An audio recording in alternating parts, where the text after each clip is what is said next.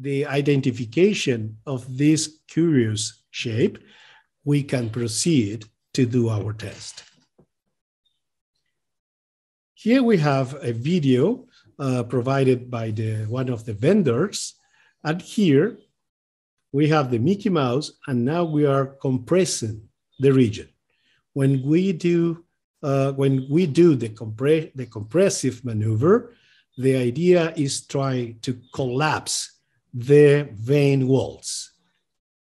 Let's see a little bit more. Let's continue now with the animation. Remember, the mark is pointing to the right of the patient. Please place the transducer in the inguinal region. We have here all the elements, all the components. Again, Mickey Mouse, face of Mickey Mouse. Let's start with one of the ears. This ear here corresponds to the femoral artery, common femoral artery.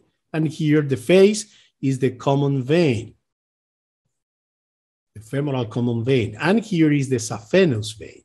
In fact, this is the saphenous femoral confluence. And what do? We look for some echogenicity inside. There is or there is not echogenicity inside the vessel. And then we go to the compressive maneuver.